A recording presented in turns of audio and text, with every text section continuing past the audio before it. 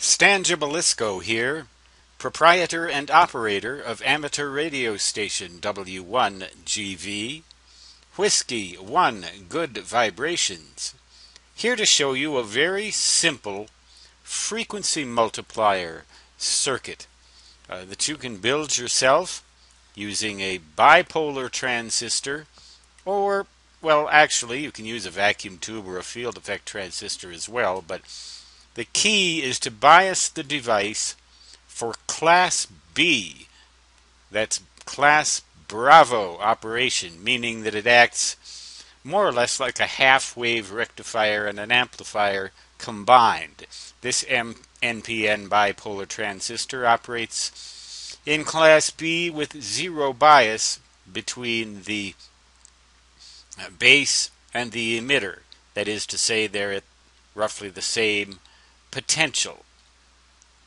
As shown here, that should be the case provided that this resistance is relatively low.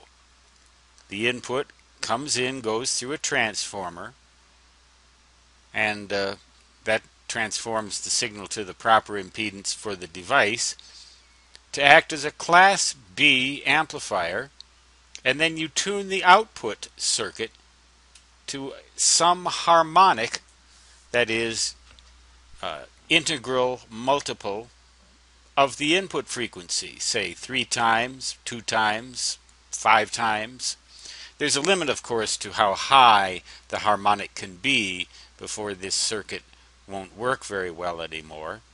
But the fact that this is tuned to a harmonic of the input signal reduces the chance that this circuit will break into oscillation because of resonances between the input and the output.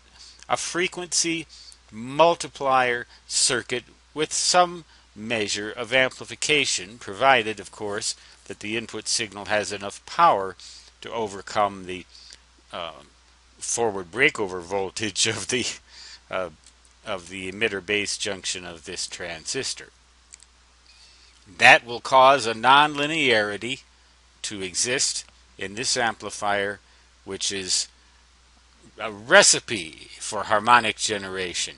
You just pick the one you want, tune these capacitors to get to peak at that harmonic frequency, and voila! You are in business. Stan Gibilisco, W1GV, saying 73. And so long, which translates in my native fist, of course, to da-da-da-da-da-da.